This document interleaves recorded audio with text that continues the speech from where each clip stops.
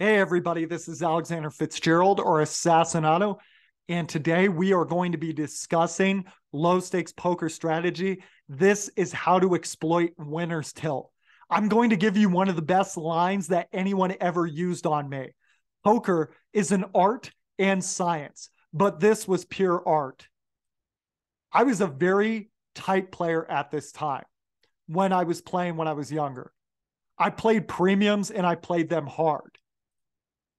I won a huge pot. I stacked my chips high. One of the veterans at the table said to everyone, "We're never going to see those chips again." It was a reference to how tight I was. He thought I would do nothing but play aces for the rest of the day. He was smart. He knew I was on winner's tilt. I had been biding my time. I had played tight for several sessions in a row. I wasn't losing money, but I wasn't making a ton of money either.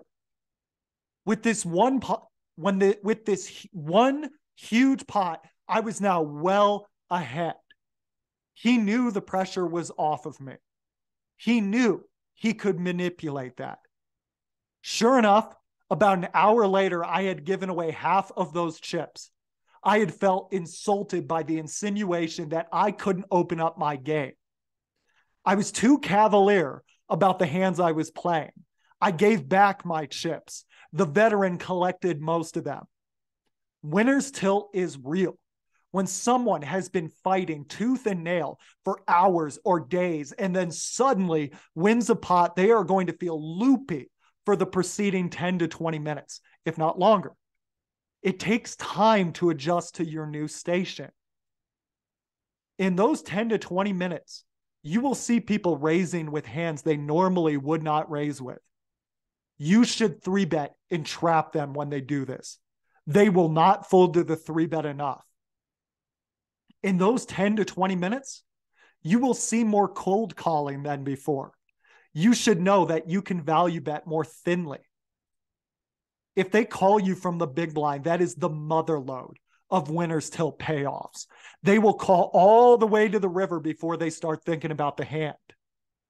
They feel like they're free rolling with all their new chips. It's monopoly money. If you get second pair with top pick, if you get second pair with top kicker, you should be thinking about how to get 3 streets. Pay attention to how someone acts after they win a big pot. Are they giggly? Did their body language noticeably loosen? You likely have someone who is tilting. Take advantage of their upcoming poor play. All right, guys, that is my time for today. I hope you enjoyed this one. If you want to keep working on your game, I have a free 1-hour masterclass in the information section of this video.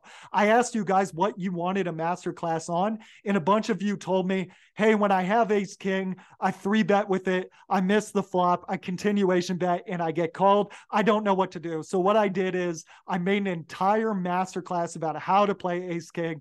It covers what to do when you're in position, when you're out of position, when you hit, when you don't hit. You'll love it. Check it out. It's absolutely free. Thank you for tuning in today. I hope you enjoyed this one. Good luck to you if you're playing today. Take care. I'll see you for the next one of these.